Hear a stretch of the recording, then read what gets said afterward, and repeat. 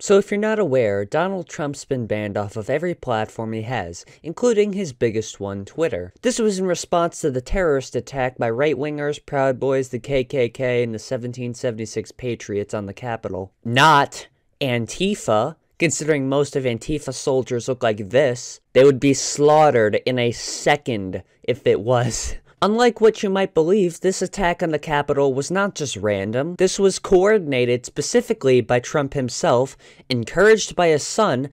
Kimberly! Have the courage to do the right thing. Fight! Thank you guys. Just really appreciate all the love and support. It's pretty amazing. And instigated by Rudy Giuliani. Let's have trial by combat! Best known for his role in Borat 2. Trump tweeted out incessantly on his platform, "March on Capitol, January 6th. The Proud Boys made merchandise promoting the date, and the 76ers made infographics calling it for being the time for good people to do bad things. This has been a long time coming, ever since Biden got elected. Do you guys remember back in November when people were talking about extremists wanting to commit mass shootings intending to target anyone that appeared to be on the left? And everyone was just like, oh, they won't do anything about it. It's obviously not real.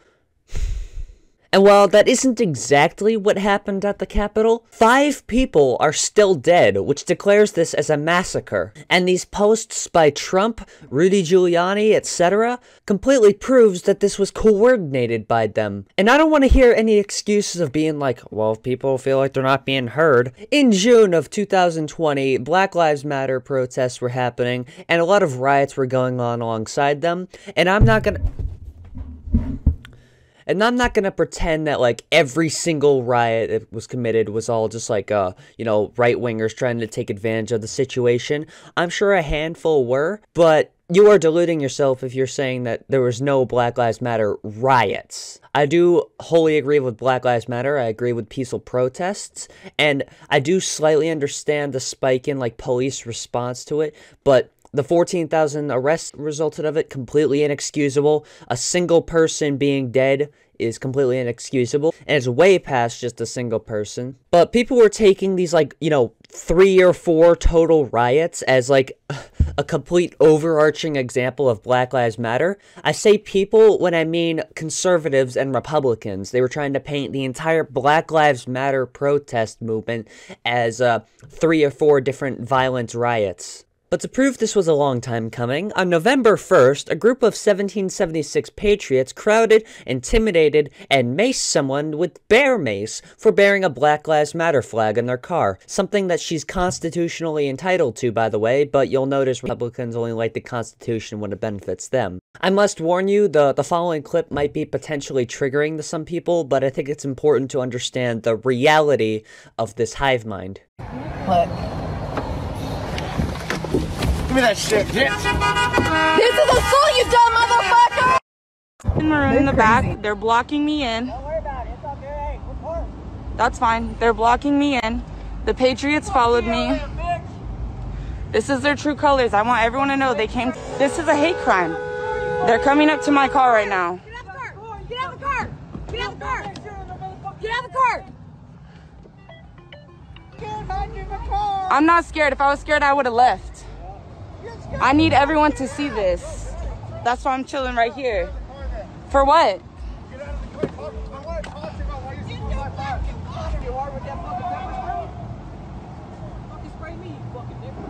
You called me what? I got Queen herself. Oh my god, what the hell? Ew. You came strapped up like that for a 20-year-old female? Oh, you a big man. For a female, bro. For a female. He walked up to us. Come get it? Are you saying come get it? For a female? Hey! What? Hey, she's a female? Right here. Let's No, so you guys can jump me? So you can jump me? What's up? Put your phone down, baby girl. It's a toast for me. Hey, it's your fucking face for me, bitch. Do something. Fuck that bitch up. Do something. Motherfucker. My phone. Do something. Fucking stop your fucking phone right out of your fucking hand, bitch. Back up. Hey, bitch. I'll snap that fucking goddamn camera from you. Fuck you, stupid bitch. You fucking, you're a stupid whore. What you gonna get a fucking education? Hey, get her license plate. She wants to get her. Get her now, get her. Now you fucking like it, you stupid cunt face whore. Hey, Fucking cunt. Biden 2020.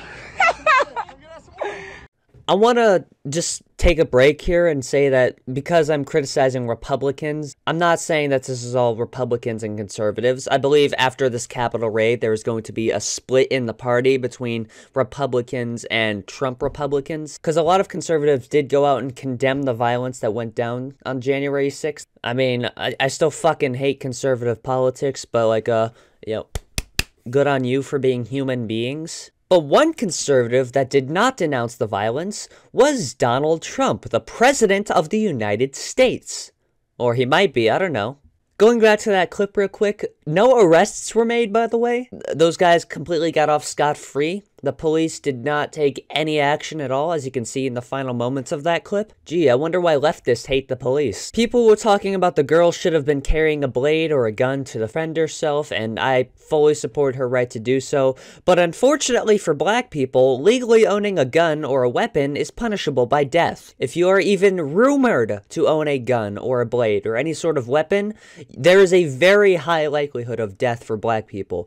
A lot of them are not going to be carrying guns to defend themselves. The Black Panthers in the 1960s, they were toting about their neighborhood, completely lawfully bearing their guns because they have the right to do so, and they were just killed. I'd like to say that things have changed in the last 60 years, but every single day there's clips being uploaded to Twitter of people being arrested or assaulted, or in the very worst of cases, murdered for carrying guns by police. Anyways, let's fast forward back to January 6th when these pigs decided to raid the Capitol. They chose this specific date because that's when Congress was counting the electoral votes to certify Biden's victory. Trump was begged to denounce this white supremacy on all his public platforms, but because white supremacists are a decent portion of Trump followers, he didn't really do a good job of that, using indecisive doublespeak to make sure he didn't lose those supporters, calling them great patriots and that he loves them. We had an election that was stolen from us, but you have to go home now. This was a fraudulent election. We have to have law and order. We have to respect our great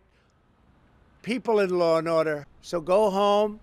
We love you. You're very special. Fraudulent election. Which, ironically, helped him lose supporters. Trump dragged his feet in reacting, like resisting to send out the National Guard, potentially putting everybody at the Capitol in jeopardy.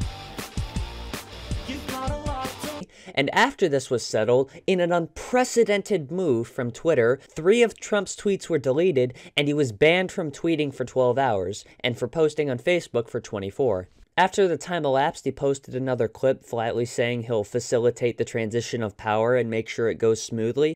I would like to begin by addressing the heinous attack on the United States Capitol. Like all Americans, I am outraged by the violence, lawlessness, and mayhem. I immediately deployed the National Guard. Well, actually, you had nothing to do with that decision at all. Here's what happened in reality land. At 12:40 p.m. is when the rioters began showing up to the Capitol. And at 1 p.m., Capitol Police Chief Stephen Sund saw that something was up and wanted to deploy some extra cops, about 100 of them.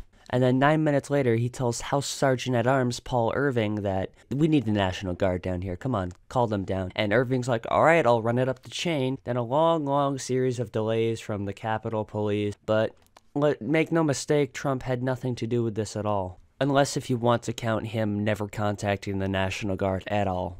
Which I would. But he doesn't actually mention Biden's name. He just says, whoever it is, I'll facilitate the transition. Now Congress has certified the results. A new administration will be inaugurated on January 20th.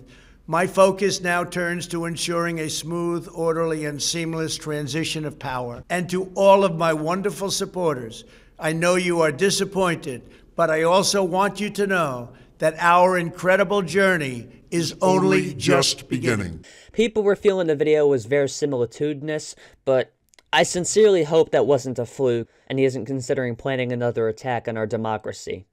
But thankfully, since his accounts were swiftly banned after that, I think it's safe to say this is where the Trump saga peaked. Hopefully. I would also like to officially declare that banning Trump's Twitter account and his Facebook account and all of his other social media accounts is not censorship.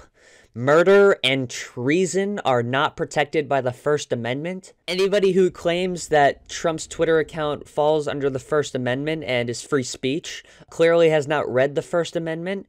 And much like how everybody is claiming this is just like 1984, they didn't read that either. This isn't a joke. I sincerely implore you all to keep an eye on this, and for everybody at the Capitol to keep an eye on these dates and be ready to respond. While we're on the subject, I want to talk about something that's being discussed a lot lately, and that is Section 230, a piece of legislation that very swiftly says, no provider or user of an interactive computer service shall be treated as the publisher or speaker of any information provided by another information content provider.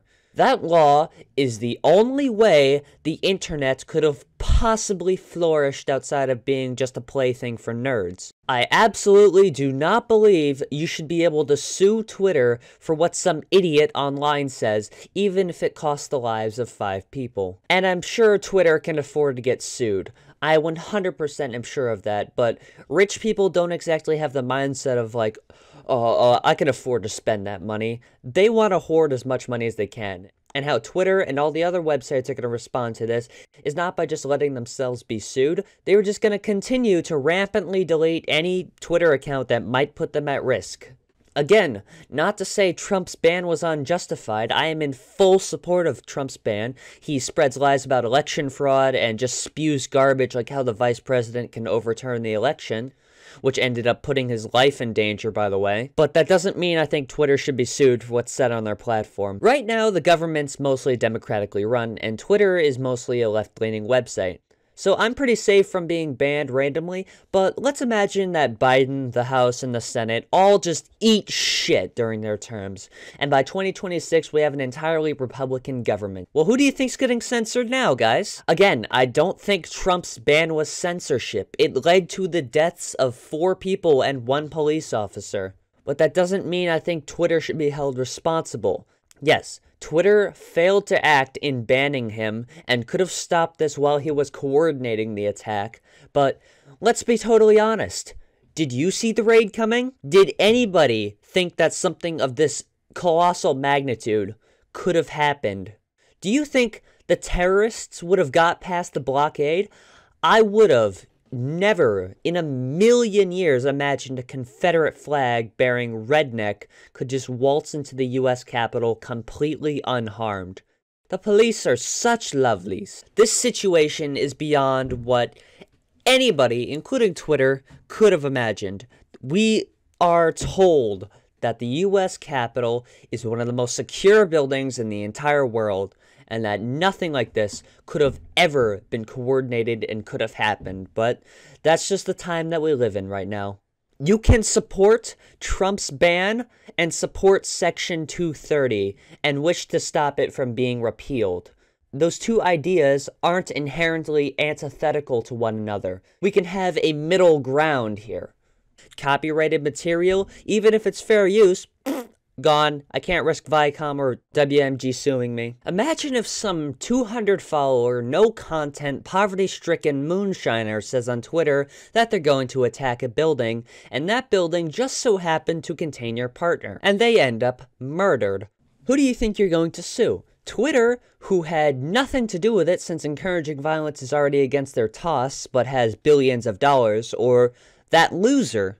I think I'd go for Jack Moneyback's throat any day of the week. And I get what you might be thinking, that you want to stop real-world violence from happening at any cost, but repealing Section 230 is a terrible, knee-jerk reaction to this. First of all, we already have real-world laws that make threatening murder and committing murder, the latter of which usually including life in prison or perhaps even capital punishment. We have real-world laws against this, and they can be used against the people that commit the acts directly. I have my own opinions on capital punishment that aren't appropriate for this video, but we don't need extra laws that will result in Twitter blindly taking down anything that they could be sued for. Being honest, if you have enough money, you can sue pretty much anyone for expressing a negative opinion on you. If you just weave your words the correct way, dive into petty technicals, and with the right lawyer and the right defendant, then you're fucking laughing. You can already sue people for the actions they committed and the things they've said. Having the ability to sue Twitter is going to result in more knee-jerk reactions, like threatening to remove Section 230. And I'm sure Twitter has their incredible lawyer team that will beat 90% of the cases thrown at them, and they can afford to settle for the other 10%. But they would need to dedicate way more of their time and do the most painful thing that a corporation can do. Spend money. Just to wrap this up, I just want to reiterate, you can support Donald Trump being banned from Twitter, and you can support not removing Section 230. Those are both ideas that can exist. The world is not that black and white. Anyways, guys, thank you so much for watching. Sorry for, I don't know, probably bad mic quality. I don't know. I keep saying sorry at the end of, like, every video. You know what? Fuck you if you have any issues with it. Fuck you.